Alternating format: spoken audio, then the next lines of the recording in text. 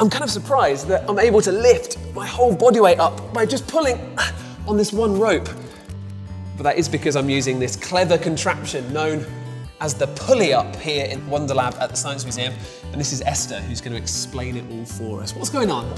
Well, when you pull yourself up, the rope actually loops over and under this wheel called a pulley. So when you're going up, there are actually two pieces of rope pulling you upwards, which makes it as if you're almost twice as strong. Oh, what? That's some clever physics, that is. So, oh, I see what you mean. There are two ropes, so that kind of shares my weight out, and it means that I'm twice as strong as I normally am. Exactly. Gotcha. What about this one then? So, on this other chair... Oh, seatbelt. Get strapped in first. Safety first. We're good. So, the rope actually loops under and over and under the pulleys, which means that there are actually 4 pieces of rope pulling me upwards, which makes me 4 times as strong. Which is why you're winning this race, because that makes you twice as strong as me. Yes. That is not fair. Okay, let's release.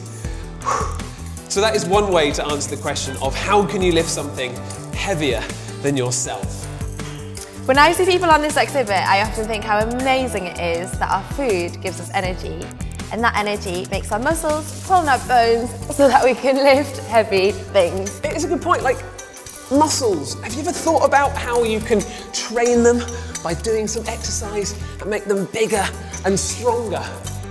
But if you don't have big, strong muscles, can you think of another way to lift a really heavy object?